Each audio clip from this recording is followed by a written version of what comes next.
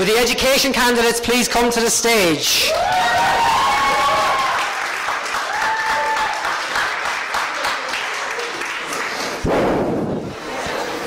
Each candidate will have 5 minutes to speak, followed by all these questions. And we'll go in alphabetical order. So, Gillick, followed by Moran, followed by Rooney. Thank you.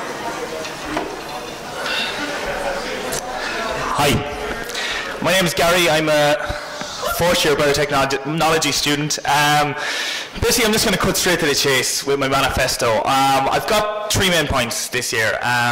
First of all, a lot of people around exam times, or well, my class in particular this year, we did brutally, to be completely honest. And I kind of feel like that was maybe down to not having enough help. No, not from lecturers, but more so from tutors. A lot of time people go to tutors and you look on a wall and you have little sheets, maybe little strips to rip off, and it's, you know, maths grinds, very general term. You know, you could spend more time looking for those sheets than you can actually studying. So, I mean, what I'd like to bring in is perhaps a link from your portal page where there's tutors, a list of tutors on a database system that are specific to your course and your modules. So I mean, it's just basically, I don't know, maybe latching on, but getting experience or getting help from people who are experienced in your course already. So I think that'd be a big help on your portal page, and obviously it's quite accessible as well. There is something like that in place already, but Kieran has it on an Excel file, and I mean, he's a middleman, and obviously a lot of his time is taken from getting people to give him their names, and he's just a middleman going to them and organising times, and I think that could be, a lot of that could be just cut out basically by developing a technological system. So the second part then as well, there's been a lot of talk today about not a very approachable SU. Now if you know the Students' Union, they are very approachable, but I think maybe the problem is when you go up to the Students' Union, it's a very stringent, very serious setting. Obviously it's office space, and I don't like the whole idea of come into my office, sit down, and we'll have a serious chat. I'd much prefer, let's go down to the bar. Now we don't have to drink obviously, but let's go down to the bar and have a nice informal chat in a generally nice background. So I'd like to maybe propose allocated times during the week in specific places where we can have an informal chat. Maybe obviously the Students' Union, they have different times, different meetings. The education officer in itself sits on 27 committees, so getting them all present at one time is tough.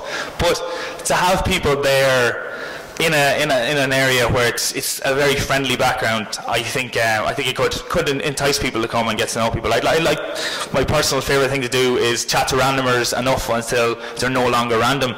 So that's how you get friends. So basically, I'd like to have a more just chat to everyone. This whole crack of people emailing, I think it's quite cold, and it's more chatting virtually. Would I prefer a face-to-face talk? So that's my second one. The third thing, the class rep system. Every single year, people try to reform this. There's always problems. It starts off with 100 people going, down to 50, down to 20, down to just making quorum. So I mean, like that's obviously a huge problem, and there is going to be that 20% of people who just do it for their CVs. And I kind of like to bring some extra responsibilities on the class rep by introducing a peer-to-peer mentoring system. So say for example, I'm in biotech now, and last year would have been third year, so I would have loved if a fourth year came to me from the class rep in the fourth year class and said, look, watch out for this lecturer, make sure you go to all these ones. For your exam you should focus on this, this, this and this. Here's some past exam papers from last year. Do you know, I think little things like that help. So I mean, especially for first years that come in, it's such a different education system from secondary school to college, because you don't have to go in, like, you know, nobody has to go in, and everyone has missed classes. But just to know from other people's experiences. So again, I think it's about utilising the resources available to you to make your academic, I suppose, career in DCU as successful as possible. There's other things I support in the upcoming year if I do get elected. There's a same-sex marriage next year. I'm in full support of that, and obviously any LGBT issues, I'd be completely behind that as well. As well as that, then the nurses, I think, way before I even decided to run, I think it's a joke that nurses on their graduate pay get paid less than I do in a hotel. And I mean, they put in more hours, they put in more work than me, and there's been plenty of times when a lot of us have been going out, but the nurses can't because they have to sacrifice it for work experience. There's been other things. Someone said to me about a vending machine full of milk and bread. I don't know if that's anything to do with education, but you know, little things like that I'll look after. I'm just going to finish up by saying that this question keeps going on, why do you think you're the best candidate? I think you can tell from my forehead that I've been here for quite a while. So I have a lot of experience. I failed exams, passed exams, deferred exams. I've been through the extenuating circumstances. I've been through it all. And I'd like to just say that I have the experience. I will share the experience, and I'm hoping to improve the experience. Thanks.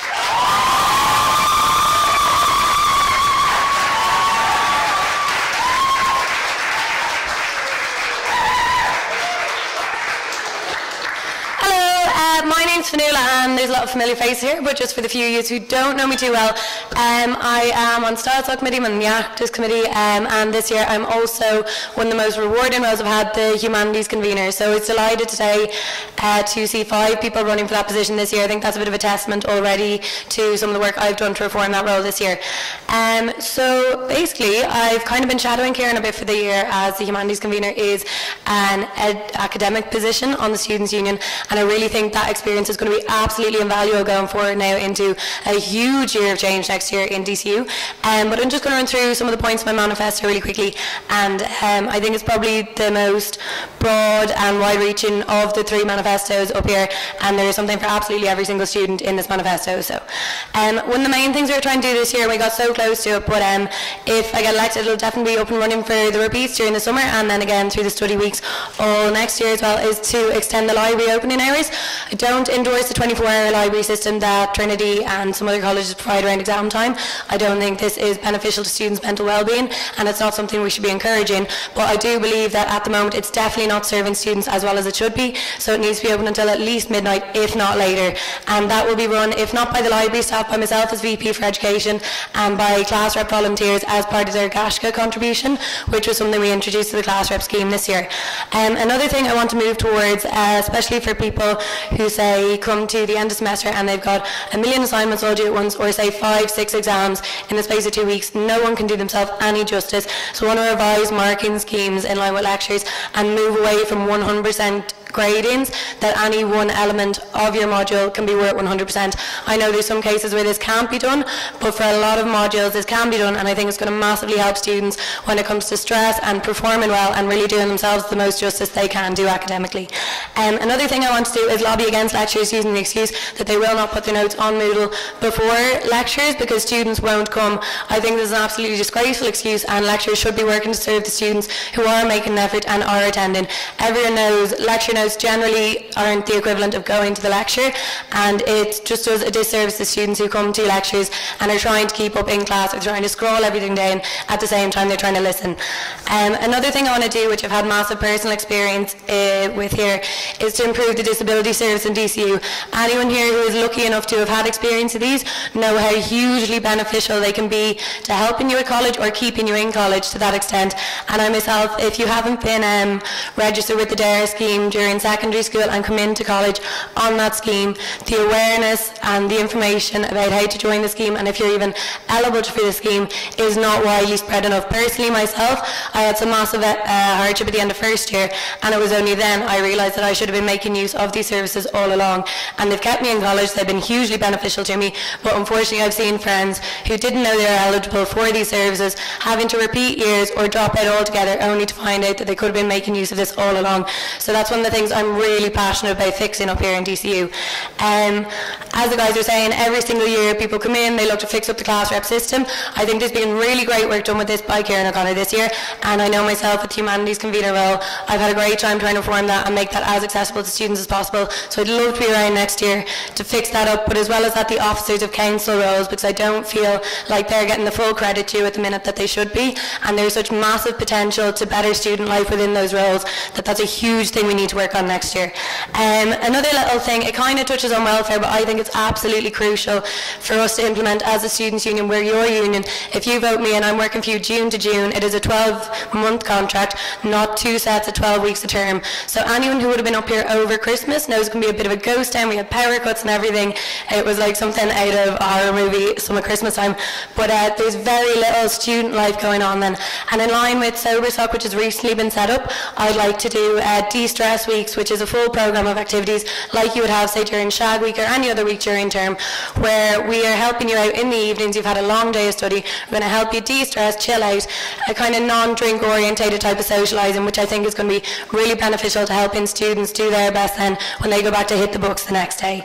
5 seconds. Oh. So much paper. I want to improve postgraduate with engagement with mature students. Sorry, there's way too many things here.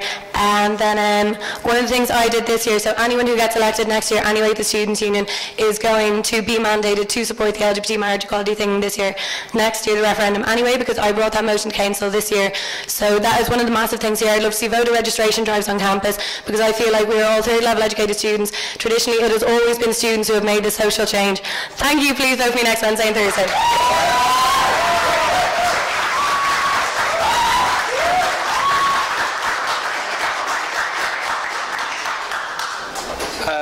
Alright, Cahir, look, I'll promise not to take too long, and I promise to try my best not to swear.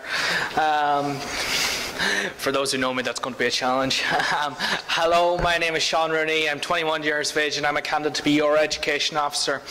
I've been here now for 3 years and I've seen the amazing role that the Students' Union plays in the support structure for students, and I have a number of fantastic ideas that I would love to see implemented over the next 12 months. Firstly and foremost, there are many practices within this university that drive students crazy. I'm sure everybody here has had some experience of a module where the assessment just decided to randomly change in the middle of the module, or you've landed into DCU to find out that your course isn't actually as it's described in the prospectus. And I mean, it's a key role in all of those committees that the education officer sits on to ensure that things are as advertised for students. On top of this as well, and I didn't realise as well, a number of things that I've learned over the last while is that how key a role the Maths Support Centre plays in helping students, particularly in the science and engineering faculty, where maths is such a massive part of the course. The key job of the education officer is to look at modules that have a massive fail rate, and we do have some modules in this college that have an unacceptably high fail rate, and that's one of the things that the education officer has to ask the hard questions. Why are these students failing? Who's at fault here? And what can we do to fix it? We spoke an awful, the other two candidates have spoke a lot about the class rep system, and that's something I'd like to address as well. First and foremost, to tie in with a lot of what our wonderful welfare officer candidates have said, I would like to roll out safe talk training to all class reps so that they are in a position to go back to their class and recognise the signs of mental health issues and mental health problems, and be there in a position to act as the link between the union and the students. I mean, not every student is going to be comfortable and forthcoming to the welfare officer, but if, you know, Joe in their class or Joan says, listen, are you okay? What can we do about this here? Let's go and do something about it. And one of the other things as well that I was speaking about is the key role clubs and societies play in student life here. There's two aspects to this. First, they provide a healthy work-life balance. I mean, not everything can be serious issues and heart surgery, so they provide a release for students to let off after a hard day's work. On top of this as well, the skills that students learn through clubs and societies are the intangibles that will help them get the jobs in the 21st century. To be able to go into an interview and say, well, you know, I've experience with event planning, I've experience with fundraising, I've experience on a committee. These are what we need to succeed in the 21st century. And on that subject of 21st century jobs, I would like to bring the role of campaigning back to the purview of the education officer. Gary's already touched on the nurses' pay campaign. You know, I have my own mother at home that gets me out of bed and complains about that even she at 55 years of age thinks that the student nurses are getting a raw deal. On top of that as well, I want to campaign on the issue of the postgraduate maintenance grant. Everybody here knows now that it's nearly par for the course for people to come to the end of their degree and say, oh well, you know, I think I need a master's in order to get a job. And if you're living on the grant, it's such a hard change to do, to go to spending the €7,000 that it is for the fees, and then having to support yourself. So I think we really do need to campaign to bring back the postgraduate maintenance grant. Okay, 1 minute. So I have lots of ideas, including my self-sourced intro module, working within the union to bring in the peer-to-peer learning, and working hard within the class rep system to ensure that we're not always just about complaining here. It's about highlighting good lecturer practices and saying, well, that lecturer over there is fantastic, why can't you be more like him or her? You know, and ensuring that these practices are replicated across the university. I really want to be your education officer because it's not about me and it's not about the other candidates. It's about you, the students. Thank you.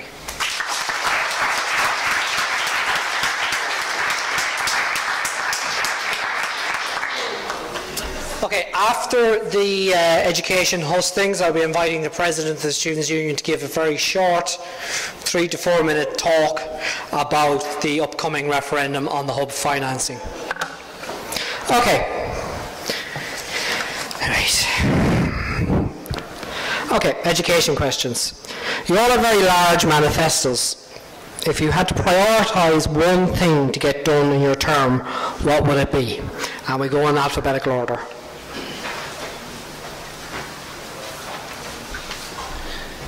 Well, small.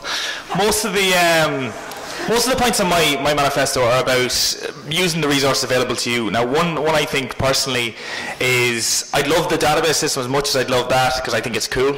But more so, I'd like to utilise the class rep system in a better way because I mean, if they had the more responsibility, whether it's compulsory or not, to actually go down to the class below them, I think maybe it would push them to actually take in hand the rest of their responsibilities, and we can have a better class rep system. I think for myself that one would have to be a throw between the library hours and the disability service, but I know Ken's going to deal with the library hours, so I'll leave that one to him. So for me it would be the disability services, because I know myself without that, and I was lucky enough to get it in time when I did, that I probably still wouldn't be here, and I know far too many people as well whose time in college has been made so much simpler for them because of those services, and they need to be offered to everyone who needs them.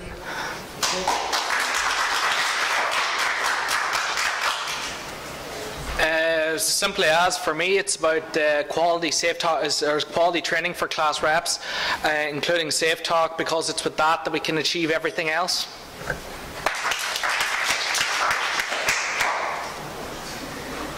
God, you can sound a bit more energetic. Go on, we've been here for 3 hours nearly. That's better. A lot of students that fail modules feel like dropping out because of it. How do you think you can address this situation?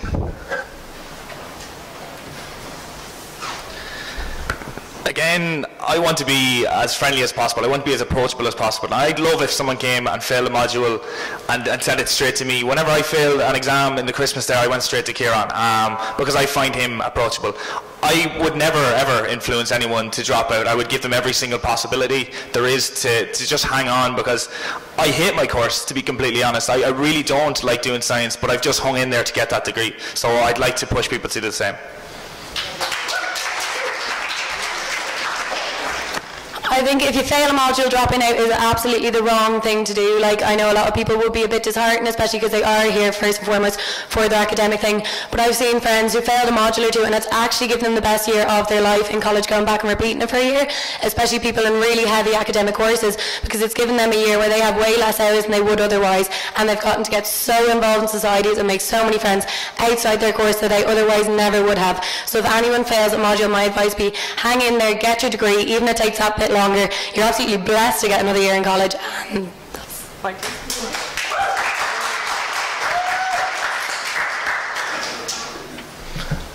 Listen, lads, failing a module is not the end of the world. I think we've all got modules in all of our courses that we've absolutely despised, and for that reason, you know, whether it's not getting the module or not liking it or not being interested in it, I mean, we've all been there. For me, it's about looking at, well, why do you think you failed it? And then once you get the answer, we'll go from there. It's giving students access to the Grinds network, or looking at what we can do as them as the education officer.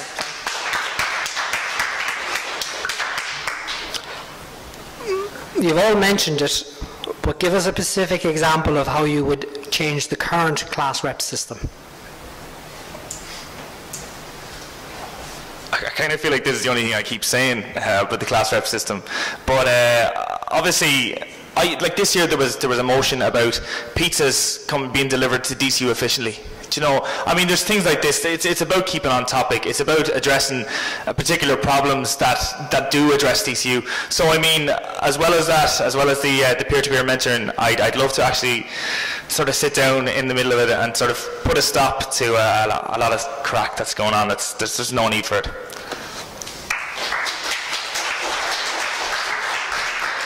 Having been a class rep this year and the humanities convener, kind of overseeing all the humanities class reps this year, I think the introduction to the GASHKA scheme and the SU awards that we brought in this year are massive incentives to make the class rep system better and to actually make people be active class reps. But going forwards as well now, I think the progression of the convener lunches is a great thing because it's going to take away all the faculty specific issues that we do waste a lot of time in CRC talking about that aren't relevant to about 75% of the people there. It's not to do with your faculty.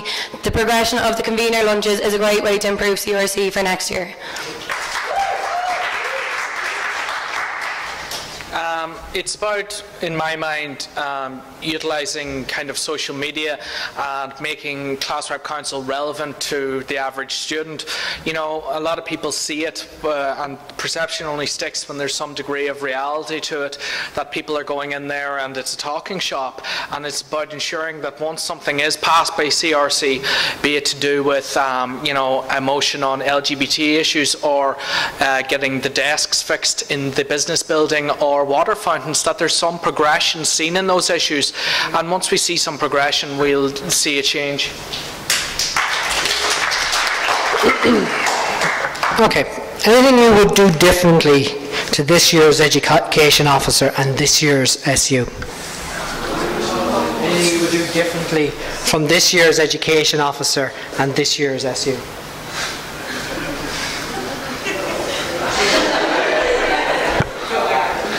I think you've done a great job this year, lads. Honestly, I mean, there's been a lot of work behind the scenes that people haven't seen, and generally what people do see is the events that everyone goes to.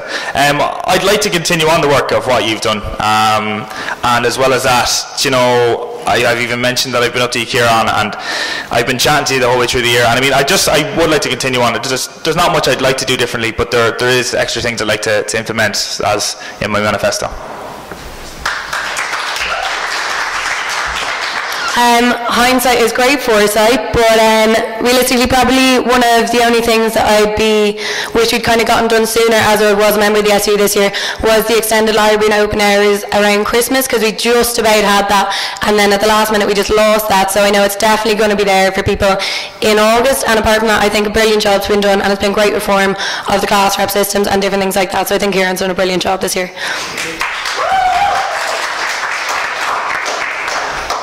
There's two things I would like to do, I suppose, that weren't exactly done this year, was run clinics before, during and after the exams, but that are advertised out to students, not up in the Students' Union, but in buildings throughout campus, where before, during and after the exams I can sit and students can come up, and who wouldn't otherwise come up to the Students' Union and say, well, listen, what do I do about extenuating circumstances, deferrals, fails, etc., etc. And the other thing I would like to do is I would like to run CV workshops. I know the university already runs them, but I think they'd be more effective if they came from the education officer. Okay, there's a number of questions that have been asked from the welfare candidates that also apply to the education candidates. How will you make yourself approachable to regular students? A lot of people feel that there's a clique and the Sabbats aren't approachable, especially if you're in the engineering or science faculties. I would agree with the clique. You know, from an outside perspective, it always seems like a clique. And as I've said earlier on, I would like to introduce an allocated time and not environmentally, but a friendly place to go where we can just chat. Now, I mean, even if it's just me eating lunch on my own, just come over and sit down, have a chat if I do get the position. But I want to have a more approachable Students' Union in more friendly places to talk. That's my main thing. Thanks. Having a heap of friends in both of those faculties, I think I'd be quite surprised personally if any of them thought I wasn't unapproachable. But my brother's an engineer as well, and I know there's really, really cool things the engineers do that the SU could make events out of. Like, I know the guys were all off designing robots and stuff last week, and they had competitions then. So I think if we just get some of our media crew down there and publicise that to the rest of the college, that could be a really, really class event that everyone could get involved with. I don't know, maybe even get the Horse Racing Society and putting odds on the different robots as well. But just little bits like that, they do some really, real cool stuff out there.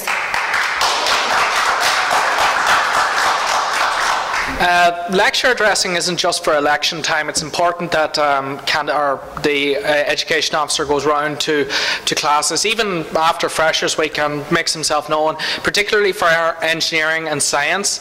I figured that one of the best things that an education officer could do would be to visit down to the Red Brick Common Room and have a cup of tea with the people down there and ask them what their issues are. We're getting there, lads, we're getting there. As education officer, you deal with a lot of high-level committee meetings which involve a lot of prior reading. How would you deal with sitting in on these numerous committees in ensuring the students' voice is heard? So, biotech is a demanding course. I've been in society life from a very strong point since second year, really. I've been into committees for the last 3 years. I think I've proved that I can manage my time and I can be organised. It's a demanding course, like maybe from humanities, you could have 10 hours a week. With mine, it can be 32 hours a week. And as well as that fitting into society life, I think I've sort of shown that I can be organised and I have time management skills.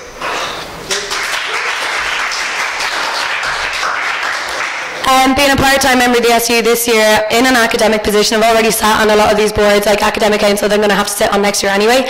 So I'm well experienced in them, and I don't think it'd be an issue to add any more to my schedule, especially if I'm doing this job full-time last year compared to balancing it with my course this year, so it's not a problem. Yeah, I mean, when it comes to reading, I suppose, like, has anybody seen the amount of submissions that come in for the SLC for grant apps and for the Society Awards? Reading isn't an issue, it's just a matter of it has to be done for the students, so do it. Simple as that. Okay. Right. Each of the candidates throughout this election have prioritised mental health issues. What is the most effective way you believe you can do this in your role as education officer?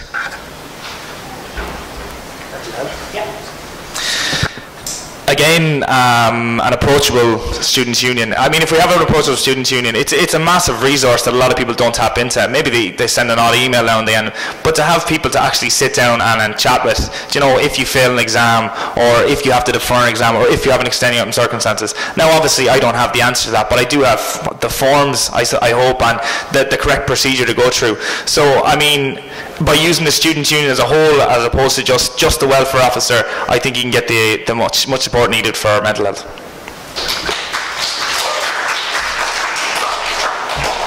I think everyone has their causes they feel strongly about, and having been massively affected by this myself during my time in college, not secondary school, this is something I can definitely help with. I know last year anyway I was involved with the video that Kenneth put together for Mental Health Week, where we talked about our own experiences, and the amount of students that came up to me after that was insane, and I was able to help all of them. So it's really about being able to connect with people, and even if you don't have a clue what they're going to sit there and listen to them, and just not to be like, oh, it's going to be fine, it's going to be okay. Sit there, listen to them, and just be with them. Yeah, I think I already highlighted one of the more tangible things that we can do for mental health issues, which is safe talk training for all class reps and for any student really who wants it. I think it should be made available. The other thing as well is that we can do is, I think prevention plays a big role about making students aware of stresses in their life that could lead to these situations, and being able to help them, you know, cut that out. Thanks.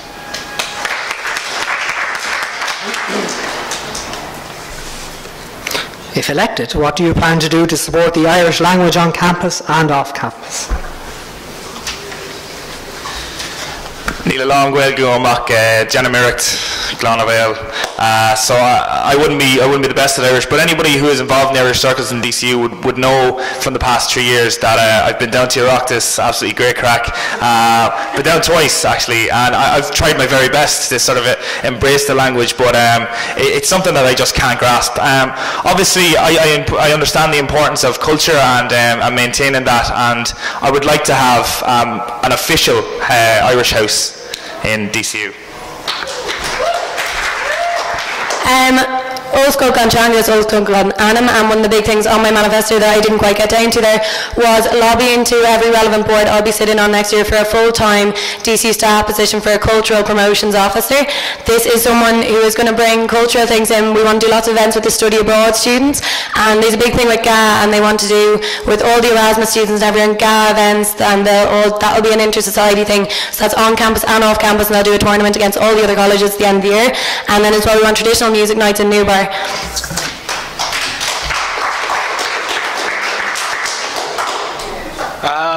I'm not even going to attempt those few words of Irish that Gary did. I just have no concept of the language at all. But that doesn't mean that I wouldn't love to. I think that what we need to do as a union is sit down and look at whether or not we want to go the route that other students' unions have gone to, such as in UCC, and have an Irish language officer on our executive. It's an option, and I think we should consider it. Nearly there. Given the recent decision of DCU students to re-affiliate to the USI, outline your plans for the next year ahead in this regard. The last time DCU was with USI, I was 9 years of age. I mean, it's been that long, and look at me now. So, I mean, I don't know what way it's going to go with the USI. Obviously, DCU is going to be main priority. USI have a lot of policies that I would be following myself, but there's a lot of people apprehensive about it, and I'd like to just assure everyone that DCU is the first priority, and then hopefully we'll see how things go.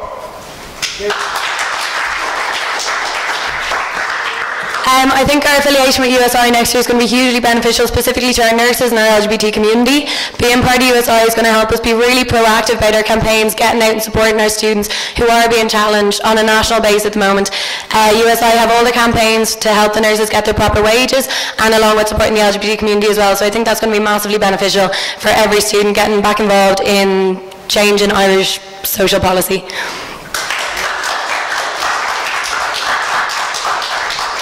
I think that what the USI provides the education officer in particular is a network of expertise that we wouldn't otherwise have. For example, a friend of mine in WIT was the education officer down there, and a student once landed up to his office and said, "I have a problem." And he asked him what it was. He said, "Oh, I'm about to be deported." Like, I mean, what do you do when you're confronted with those kind of issues? Now you can turn around and say, "I don't know, but hang on till I pick up the phone and we'll get somebody who does." Thanks.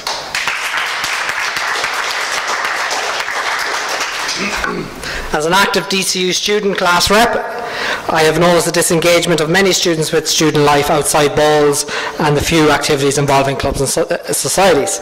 If elected, how do you propose to tackle apathy that has grown over the last few years and increase engagement with the Students' Union?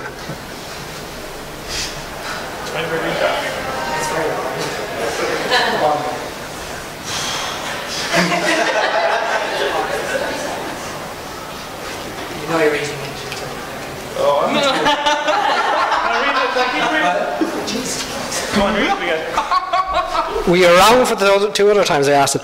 As an active DCU student class rep, I have noticed the disengagement of many students with student life outside of balls and a few actively involved clubs and societies.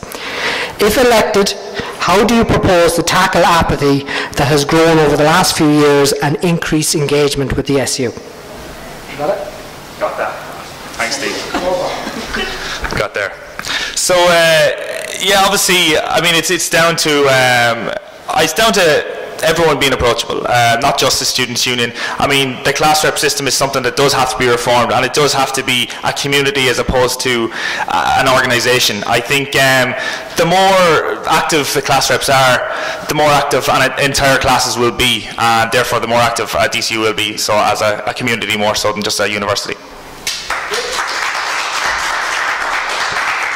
Having had to commute to DCU from Bray for my entire first year and a bit my second year here in college, I know how impossible it can be to be dedicated to societies if you have to get, say, 2 hours of buses to and from college every single day. So one of the main things I want to push is commuter appreciation mornings, where we sort people out in the morning, bit of tea, bit of coffee, bit of entertainment. I think our lunchtime events do really well, and it's a great kind of way to promote sober fun on campus, and it's a really handy thing for people to get involved with and to really get a good buzz going around campus that isn't having to hang around until, say, 6, 7 at night when the later events are on. So it's really... I mean, there's, again, it's as simple as this. There's two aspects to it. One of it is becoming a more campaigning union, where if we get involved in LGBT campaigns, women's rights campaigns, and the nurses' pay campaigns, I mean, that's how we get people back engaged.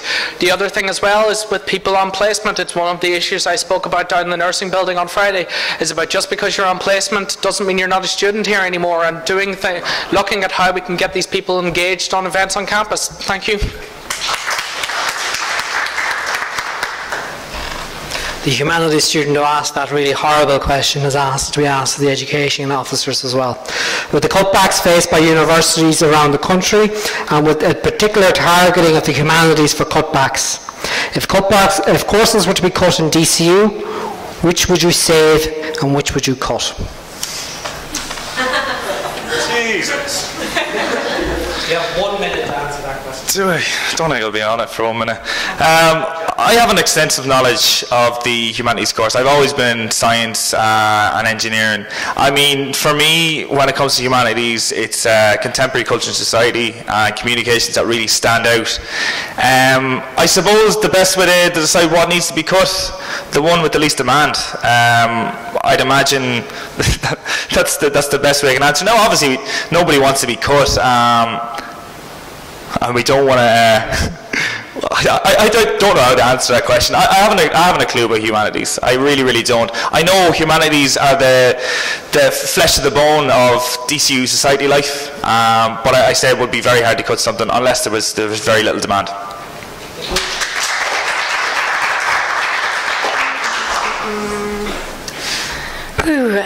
As a communication student, I would argue that we are probably one of the most beneficial to college life here in DCU, and we do have one of the most thriving society and club lives in the whole of Ireland, and I think we're very responsible for that within the humanities building. Obviously you can get away with cutting a humanities course a lot more than you can a nursing course or an accredited accounting course, because there are certain things they have to do when they go out into the workforce that we don't necessarily have to be able to do. But as the conveners were saying beforehand, and as Gary was just saying there as well, if there isn't a demand for a course, it doesn't make sense to keep it running. And I think at the moment there's 1 or 2 courses where that may be dwindling, but for the minute there's nothing I would see that would warrant cutting within DCU.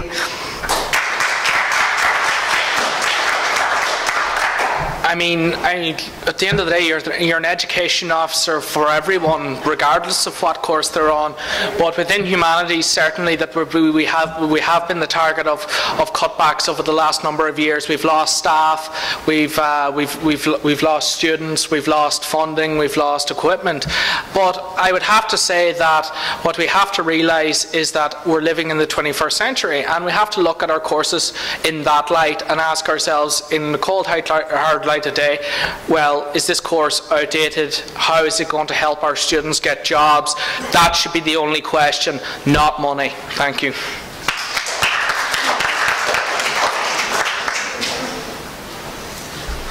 And so ended the gauntlet of questions for our education officers. I assume there's nothing else. No, okay. Thank you very much for taking the time to come up here, guys. Well done.